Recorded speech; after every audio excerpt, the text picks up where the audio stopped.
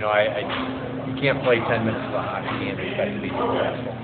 I thought the first 2.5 periods we were awful from A to Z in terms of putting passes on the tape, supporting the puck, being tough to play against in our own zone, stopping and starting on the puck.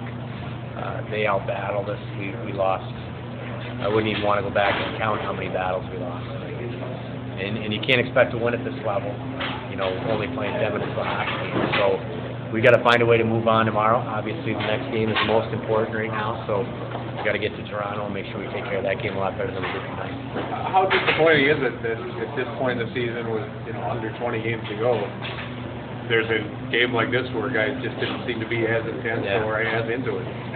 It's very disappointing, obviously, but at the same time, you're not going to play perfectly every night.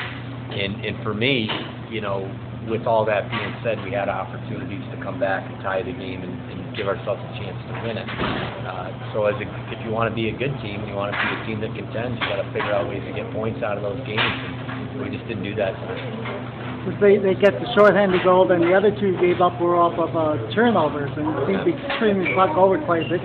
Yeah, well, and that's been the key to our success when we were winning. Is we took care of the puck, we got it over the red line, we got it deep, we got our forecheck established. And tonight we just didn't connect the dots out of our zone very well at all. And I felt like outside of the last 10 minutes, we turned the puck over all night. Tonight we made the night pretty easy on them. They had a lot of riding time in our offensive zone, and that's supposed to be our game.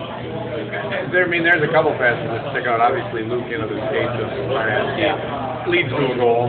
But there was one down at the other end where McNabb came over and covered up for Pesek, his partner, who's ahead of him or in the corner. And then he passed it to nobody. Yeah, and that's like he passed it to his partner, but his partner he knew was not there. Vacated the area, and that's where we were mentally tonight. For, like I said, 2.5 periods, we weren't sharp mentally. And all the mistakes we're talking about. Passes are going to go into guys' skates sometimes. You got to stop on the puck.